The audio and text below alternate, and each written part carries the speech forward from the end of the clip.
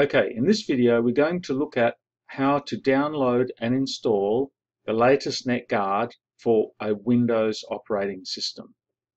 Right, so the first thing you've got to do is go and open the browser. So let's go and do that.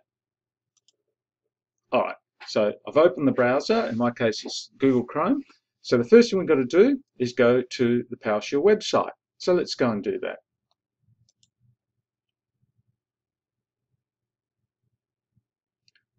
Right, this is the homepage of the PowerShell website.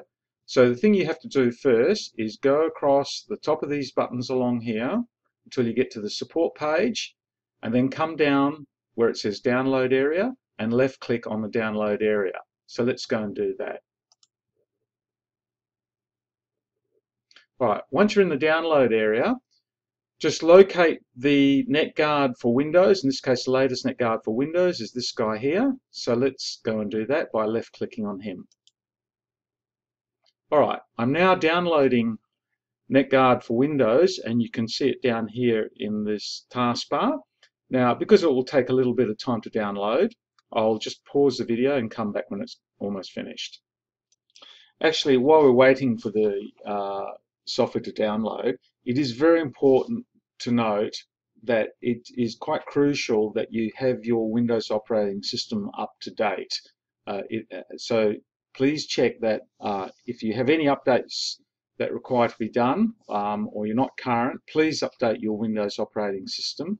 That goes in a long way of sorting out a lot of the issues with NetGuard.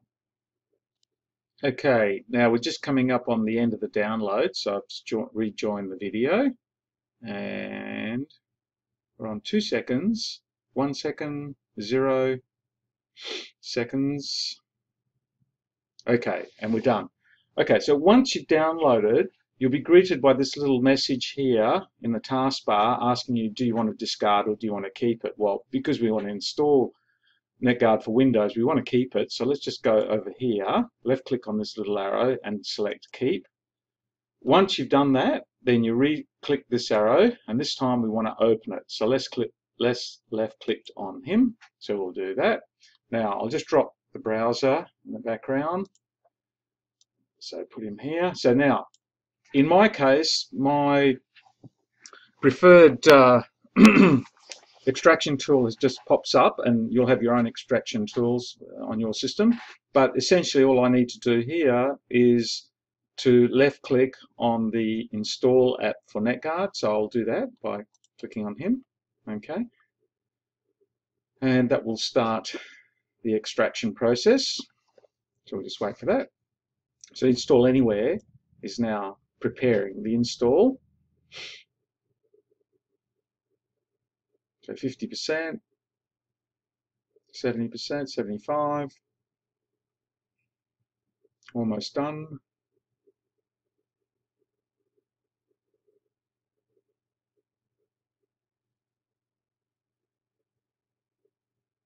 Okay, so Install Anywhere is almost done. Okay, now we've reached what I call the NetGuard Install Proper section. So basically the idea here is not to be too brave and just simply follow all the defaults. So the first question is, do we want English? In my case it's OK, so I'll click OK. Then I'll be greeted by this introduction window, basically just telling me, do I want to install NetGuard? And I say yes, so let's click next. So let's do that. Let's go with the default folder to load in so we don't run into problems with illegal file names for the folder section. So let's do that. Click that, next.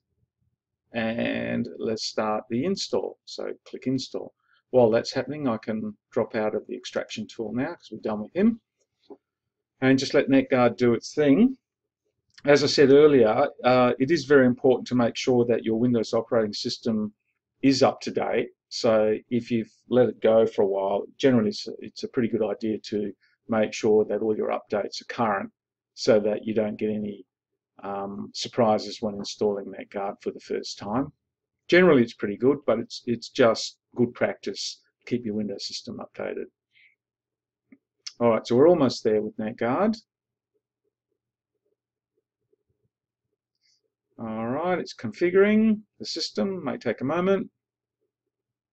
And we're done. So NetGuard is now installed on my Windows 7 operating system, so I'll click done. Now, the moment I do that, you'll notice down here in the taskbar that NetGuard will install itself, an icon there, and it also installs an icon on the desktop. So I can just drag this guy down here, just so that you're aware that it's there. And the NetGuard message window will also pop up on the desktop, essentially telling you that communication has now been established between the USB port and the NetGuard and the PowerShield UPS. Now, you'll also notice that this icon has a little circle in there that recirculates round and round.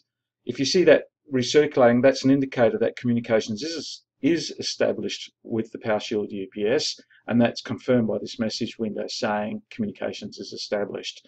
So let's go down to the icon in the taskbar, right click on it. You'll see the monitor started because the start monitor has been grayed out and it's been ticked. So all we need to do is left click on open monitor. So let's do that. And the default browser will open up. And I can go to full browser. There we go. And in this case, it is you're presented with the power flow through the UPS showing in this direction as indicated. And in this case, it's a PowerShield Safeguard 750 with one battery. So there you have it. Very easy installation process to download and install for Windows operating system. Thank you very much for watching this video.